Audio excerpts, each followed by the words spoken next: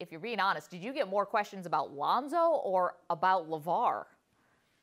I mean, there's questions about the both of them. I mean, LaVar obviously has become almost a celebrity in the country now, and I mean, he's done a lot of things for him and his sons, regardless of good or bad. I mean, him and his family are great people, and I've known LaVar and Lonzo and their whole family for a long time. So I mean, I really do enjoy being around all of them, and I wish all of them nothing but the best.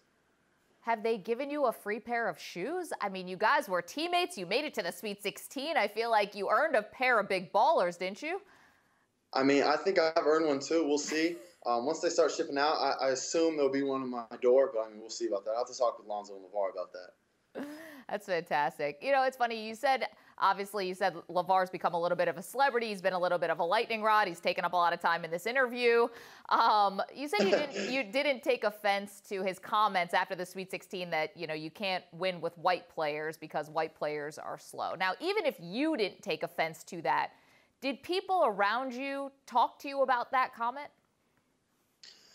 Yeah, I think a lot of people maybe took that comment a little much. I mean, LaVar's going to say what he's going to say. He's a very outspoken guy, and that's just who he is by nature. So, I mean, he's going to say what he's going to say.